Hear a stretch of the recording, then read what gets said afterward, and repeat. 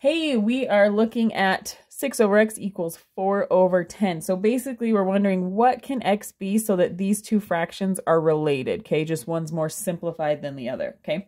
So what we need to do to figure that out is we're going to use cross products, okay?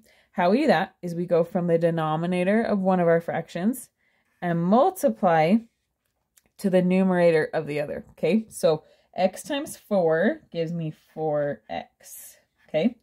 And that's going to be equal to 10 times 6, which is 60. Okay, if you're like, why could she do that? That didn't make any sense. I hear ya. I'll link a video in the corner of why we can do cross products, okay? Why they're legal in math, okay?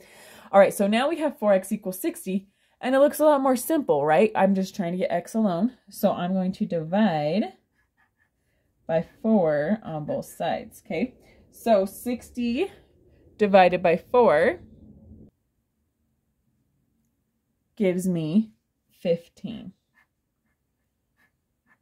And that is my answer. And as always, there's usually a way to check yourself in math, okay? So what we are saying with this answer is we are saying that 6 over 15